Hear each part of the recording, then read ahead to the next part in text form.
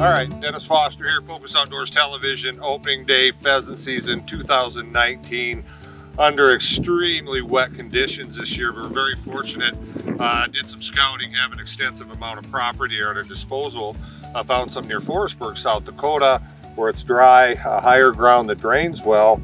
Interestingly enough, we've got two first-time pheasant hunters, Mike and Richard, his son Richard, father, son, which is spectacular. I love that. Like I say, first time out, and you guys are from? Jamaica.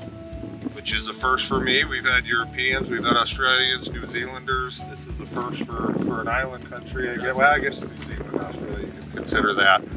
What did you think of the experience?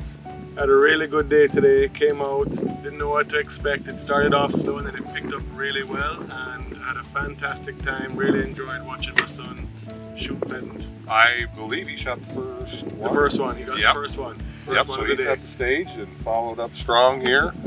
Yeah, you can't say enough, and this is South Dakota, you know. When we think it's tough, it's still this good, as you can see.